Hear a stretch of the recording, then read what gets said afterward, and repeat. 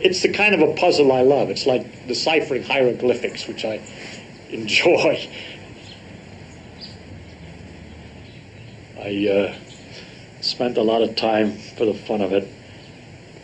There's a codex, a Mayan codex called the Dresden Codex, which is one of 3 books left from the hundreds of thousands of books that were extant at the time when the Spanish conquered Mexico. This is the only good one, was the Dresden Codex. I knew that had been translated in 1850 or something by somebody, but I love puzzles, and I thought to myself, suppose I was Forsterman, who was the one who translated, and got a hold of this thing for the first time, what would I do? You know, what did he do? I didn't have to. I made believe that I was in the same position. It wasn't very difficult because there were bars and dots, and pretty soon you guess their numbers, and pretty soon you find out 5 dots is equivalent to a bar, and so on. And then after that, you notice periodicities and funny symbols, which are presumably names of days that go like our week does in a period, because they were the numbers of the days and the names of the days, etc. Okay, you work all that out. And then there'd be some very, very puzzling numbers, a whole lot of calculations involving multiples of 584, and you can't figure that out, what the heck that is. And you get the idea, well, maybe it's an astronomic thing they're observing. And you discover, when I went to the library at Caltech and looked up astronomical numbers, the planets, that from the point of view of the Earth, Venus appears in the same position in the sky again after 584 days, after 583.92 days. And you have to kind of understand the orbits, but you can see that there would be a period when Venus would be a morning star, about 230 days, and a period when it's an evening star, another period of about the same amount. But that the transition from the morning to the evening star is very quick at one part of the orbit. When it's on our side of the sun, you pass it quickly. And when it's on the far side, it's a relative angular motion, it's very slow. So it would look like a longer period where you can't see it because it's too close to the sun. At that time, when you see all this fit, and you know all of a sudden that you're reading about Venus and that they had made all these observations. You get one heck of an excitement, just like a physics discovery or something.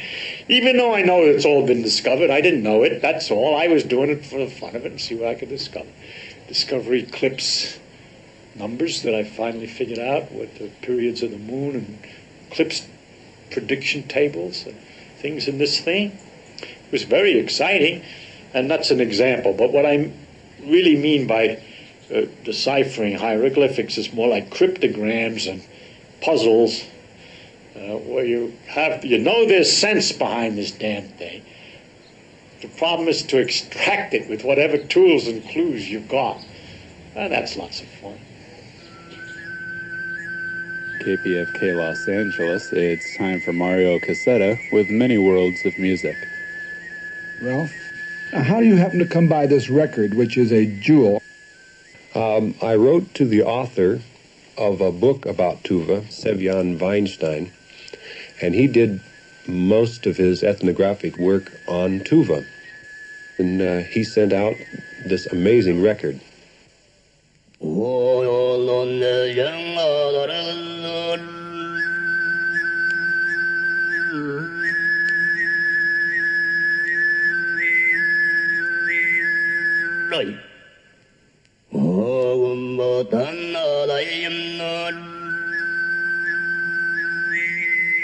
Most people I talk to think that there is a flute or some other instrument accompanying the singer at the same time, and they're really astonished when they hear that it's one person making both of those tones.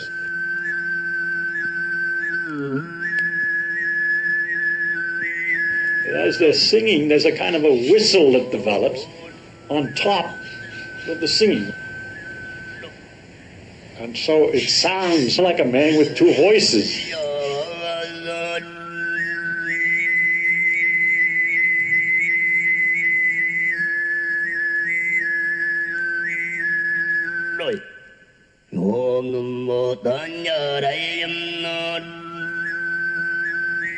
Ralph has this car, which has a license plate saying Tuva. For the fun of it, we had the car outside on the street in front here. We got some friends of ours to take our picture, trying to push this automobile as if it's kind of run out of gas or something, up the hill. We're faking, of course, that we're pushing so hard. And we got a picture, so we sent it to Undar and said, see how hard we're working to get to Tuva. It's Tuva or bust or something like that. That's a joke.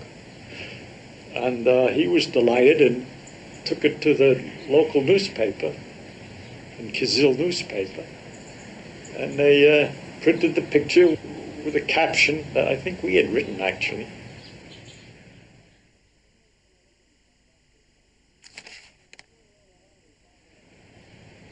Somewhere along the line, we found out that botanists, a group of botanists who were able to go to Tuva, it looked to us that they were counting the leaf buds or whatever you do when you're a botanist.